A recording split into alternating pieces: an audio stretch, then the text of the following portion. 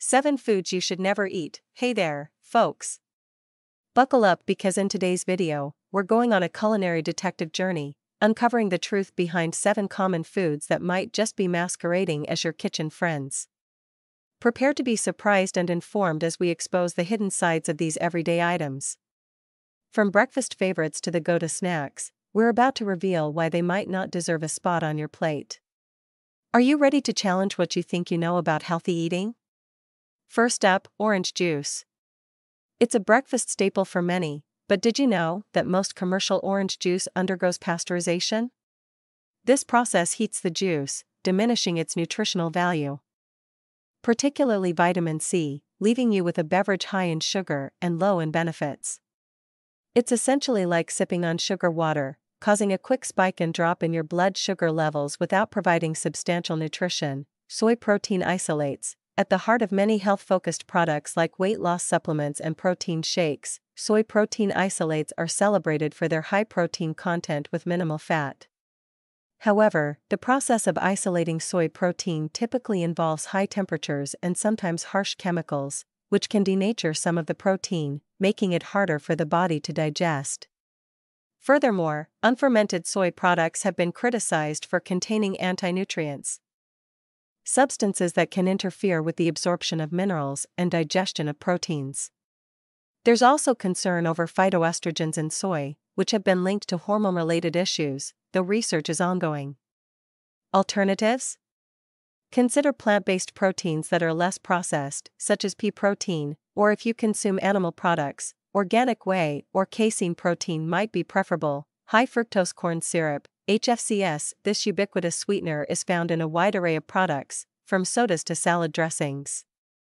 Its appeal to manufacturers comes from being cheaper and sweeter than cane sugar.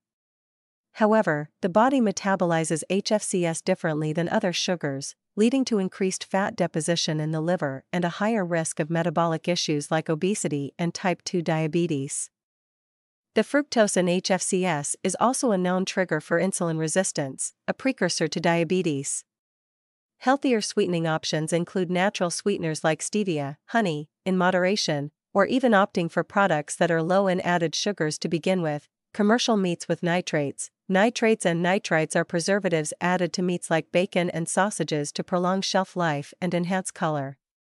Once ingested, these compounds can convert into nitrosamines, substances linked with an increased risk of certain cancers, such as colorectal cancer. The controversy isn't just about the nitrates themselves, but also about the conditions under which commercial meats are produced, often involving antibiotics and growth hormones. For a healthier option, seek out meats labeled nitrate-free and from animals that were grass-fed or raised without the routine use of antibiotics and hormones. Commercial milk. The conventional milk supply can contain artificial hormones like recombinant bovine somatotropin, RBST, used to increase milk production in cows. There are concerns that these hormones could affect human health, including potential links to cancer. Milk from RBST-treated cows has been debated for years, with some studies suggesting possible risks and others showing no significant difference. To err on the side of caution, choosing organic milk or milk labeled as RBST-free ensures you're avoiding these artificial hormones.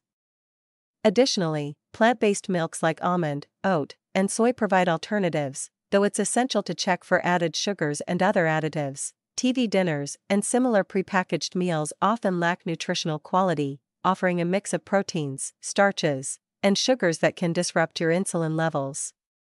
These meals might be convenient, but they're far from the best choice for your health. Lastly, be cautious with fruits imported from certain countries.